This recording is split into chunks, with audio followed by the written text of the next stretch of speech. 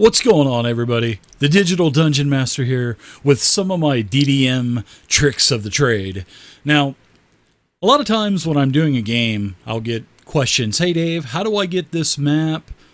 Where do I find this map to download? Why do you have a version, and how did you get this version of a map that has no locations, no numbers, no secret doors? And this is what this video is about. And I've learned a lot over the years. I've learned a lot since I've started DMing. And seeing that I mainly Dungeon Master online, I've had to adapt and learn how to take maps that have locations, secret doors, the lines where the corridor maybe goes under another level of the dungeon that you're in, or a cave system. So I've learned how to hide all of those blemishes. Not blemishes, but locales, we'll call them. And I take a lot of pride in the games that I run. I really do. I try to give my players the best experience that they could have. And I think that hiding all of the locations and secret doors and stuff is one way that you can have a better experience for your players. Because I, as a player, I don't think I would like to see a bunch of maps with location numbers and doors and stuff, because that would kind of really lead to metagaming. And, if you're a DM out there, if you're using a map that has a secret door location on it, all of a sudden, if the players are going to see it, I'd say there's a pretty good chance that one of the players is going to say, I will do a investigation or perception check in this room to see if I find anything, where the last 20 or 25 rooms are and they never even brought up investigation or perception. So hide them. It doesn't take that long. It really doesn't. And plus, when you do that, I think your players will probably appreciate the game a little bit more, and they'll probably even thank you for it. So, hey, let's get rid of that metagaming, right? Not saying that all players metagame, but even I've done it on occasion. If I'm presented something, it's inevitable that I'm probably going to try to use and abuse that in some way, shape, or form. So the map behind me is the Ambergull Estate from the Ghost of Dragonspear Castle. I love the Ghost of Dragonspear Castle, and it's one of the campaigns that I'm running on Saturday nights. And this is a module that came out in book form only. It came out in 2014. It was a Gen Con exclusive, and there was nothing digital for it. In fact, one of my viewers said that they had a few left on the table and asked me if I wanted one. I mean, does a bear shit in the woods? Of course, I want one of those Ghosts of Dragonspear Castles. So he got it for me and sent it to me. And there was no fold-out maps or nothing like that, so I had to make the PDF for it. There was no, there may be something on D&D Classics now. Usually they're pretty good about getting things out a couple years after they're released. So, but I made this PDF. I made it in a huge file size, just so I could, make these maps and stuff. I use Paint.net for this video. Usually I use Photoshop, but most people, they just don't have access to Photoshop. It's pretty expensive. I think the suite's like $50 a month, but you get access to everything.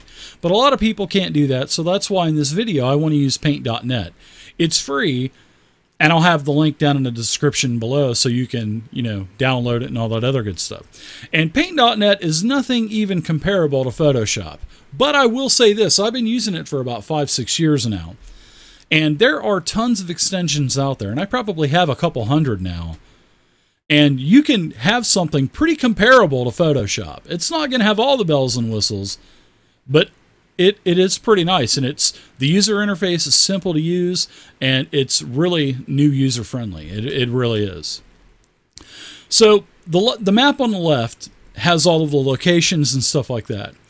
The map on the right behind me, that has everything stripped off of it, except for, a couple of the number 10 Cs and stuff that are not even on the map. And Fog of War is going to hide those anyway, so I didn't really see the need to take those off. But you could take those off super easy anyway. So all I do, guys, Seriously, all I do is just cover up these numbers. I don't paint. I'm not an artist. My name isn't Zovia. You know, I can't even draw a stick figure. Ask my patrons that. They will tell you. Because usually when I send out the show notes every month to the patrons, I draw stick figures with little text bubbles, and they're horrible. So there's no way that I could ever draw a map like this by hand. I'm just covering it up, guys. I just cover it up.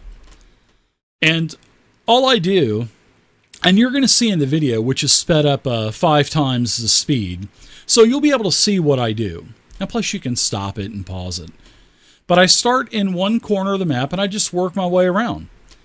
And I look for areas that are not covered with numbers, and I try to take that area, I copy it, and I paste it on its own individual layer to cover up all of the locations and doors and stuff. Some of these things can get pretty tricky.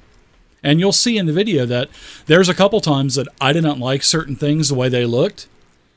So I basically deleted the layer and start over again. But I didn't want to take any of that out. I wanted to show you guys exactly how I do this. And like I said, it doesn't take very long. I mean, it may take you maybe an hour or two, a couple hours maybe the first couple times. But once you do this more and more, you'll get better at it. You'll get more efficient. You'll figure out some shortcuts. You'll get better with paint.net. And I busted this map out in about 45 minutes or so. And I think it turned out really good. There's a couple of spots that I probably could have taken a little bit more time to do. But it was definitely good enough. So, but the main thing is take advantage of the layers. Everything is layers.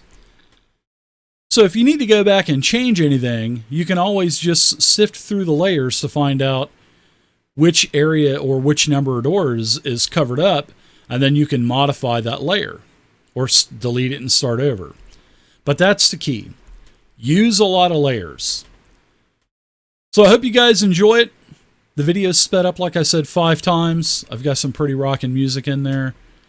And down in the comments section, all you GMs out there, all you DMs, do you guys do the same thing that I do? And if you do, what kind of tricks, what kind of tools do you guys use?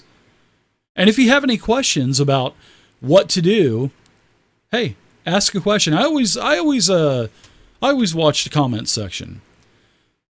So enjoy it, guys. And don't forget, paint.net will be down there in the description below.